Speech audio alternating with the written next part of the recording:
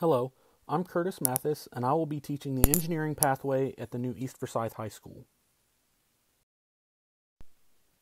The engineering program at East Forsyth High School is based on the premise of leading students through meaningful hands-on experiences using tools and resources to increase their engagement in activities related to engineering. Students will work on real-world design challenges and prepare for placement in local engineering and manufacturing work-based learning opportunities as they progress through the pathway and throughout their high school careers. There are 3 classes in the engineering pathway. The first is Foundations of Engineering Technology, and then the second course is Engineering Concepts, and finally Engineering Applications. The Foundations of Engineering and Technology course is the introductory course for engineering and technology pathways. The STEM-driven course provides students with an overview of engineering and technology, including different methods used within the engineering design process. Students will demonstrate skills and knowledge they've learned through various hands-on project-based activities while using the engineering process to successfully master the engineering principles. During the course, students will learn how to use tools like computer-aided design, basic hand tools, basic woodworking tools, laser cutters, welders, and other relevant skills to help enrich their understanding of the processes. They will use the tools within the context of design challenges to gain both an understanding of how the tools and processes are used and how to fabricate tools and artifacts.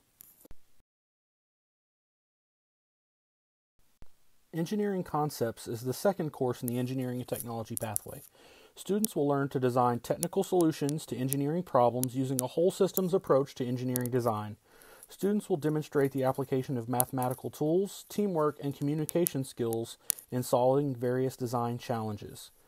In the Engineering Concepts course, students will continue using the tools and resources to solve more advanced challenges and identify solutions for problems in our ever-evolving world.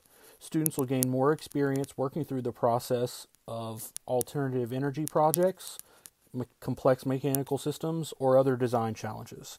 Students are pushed to apply the process to create items using more advanced fabrication techniques using CNC machines.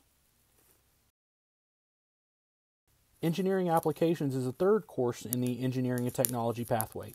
Students will apply the knowledge of science, technology, engineering, and mathematics to develop solutions to more complex technological problems. Students will use their understanding of the design cycle to create and present design, marketing, and business plans for their solutions.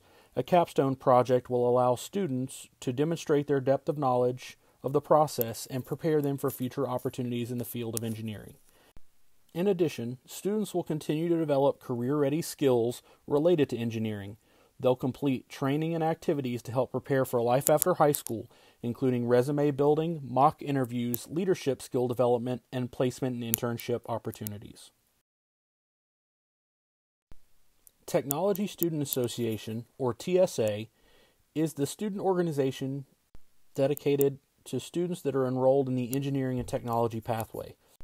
Georgia TSA chapters prepare students to be successful inventors, designers, problem solvers, and responsible citizens and leaders in our society.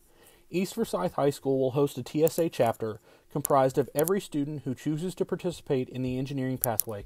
Students involved in TSA will have the opportunity to compete in 4 major conferences throughout each school year, beginning in October with Tech Day at the Georgia National Fair and continuing all the way to the National TSA Conference held in June 2022.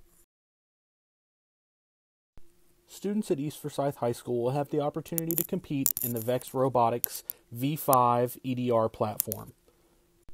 Students design and build robots to complete a set of tasks that change every season. The robots they'll work with will fit within an 18-inch cube and have both pre-programmed autonomous routines and a period in the match where drivers control the machine remotely.